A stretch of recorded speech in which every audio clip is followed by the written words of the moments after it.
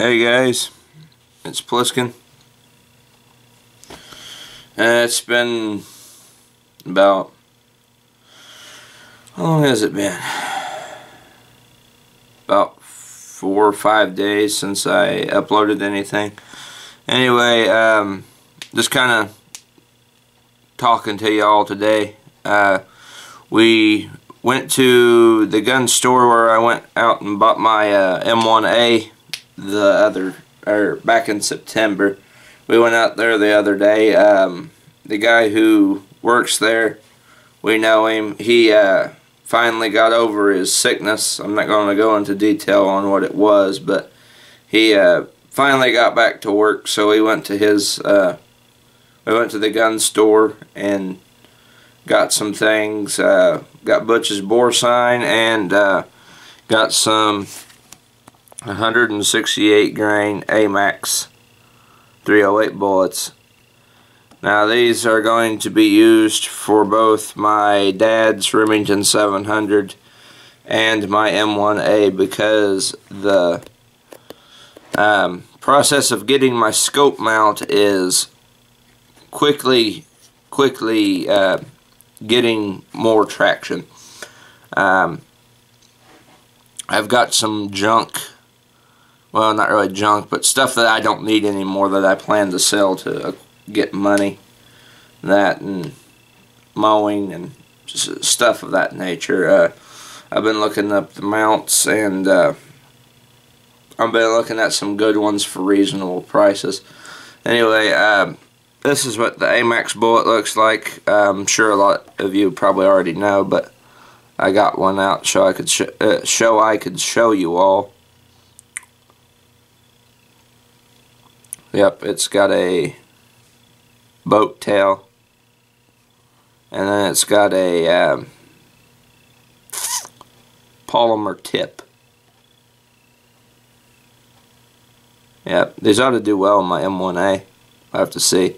But anyway, in the meantime, when I do get my scope mount for my M1A, I will show you all the scope I plan on putting. Here's the scope I plan to put on my M1A when I finally get a scope mount for it.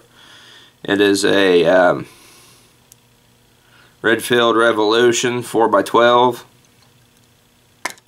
This is currently on my dad's 4570 barrel for his Encore. Yep. I do plan to get a like a Leupold Mark IV for my M14 or M1A, but that'll wait, so this will work in the meantime.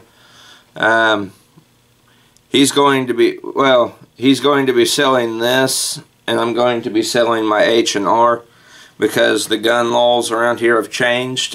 We can now hunt with actual rifles. We can hunt with the 243, 308, 30-06 now, instead of having to use handgun cartridges. Now that being said, his 4570, he cut his back a little bit so they were legal to hunt with. But now, since the deer laws have changed, our break opens will be obsolete and have no need for them. So I will be selling my H&R 223, and he'll be selling his Encore with the 308 and 4570 barrel. So that frees up a scope for my M14. Simply because these guns will serve no purpose, because what would be the point of having this when you can go out and hunt with your 30-06 bolter, you know? And I'm sure there's probably people that'll still hunt with their break opens and whatnot. The old laws are still the same. It's just here we can now use rifles, and we plan to. I'm sorry if I look like I've been hit by a car. I was out last night, out late with my friends. We was all having a good time, just hanging out. So if I look like I've been hit by a car, it's because I feel like I've been hit by a car. It's just, ugh. Yeah. Anyway, I figured I'd give you all this little, I guess, future endeavors, I suppose. Show you what's going down. Like I said, I'll be selling my H&R 223.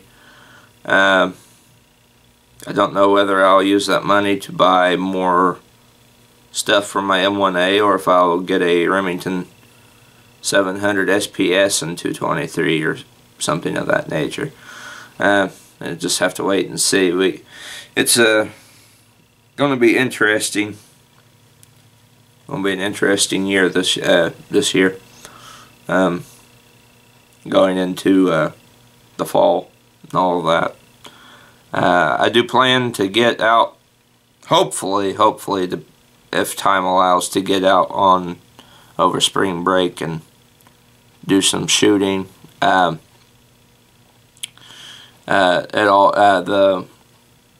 get together at my uncle's cabin out there, it got canceled. That's a no-go. Too many people weren't able to make it. They got plans. Spring break, you know. I say spring break because a lot of my friends are still in high school. So they're going on vacations, like down to Florida, stuff like that. So we'll have to find something to do in the meantime. Anyway, like I said, I'll just give you this little, I guess, updating. Anyway, see y'all later.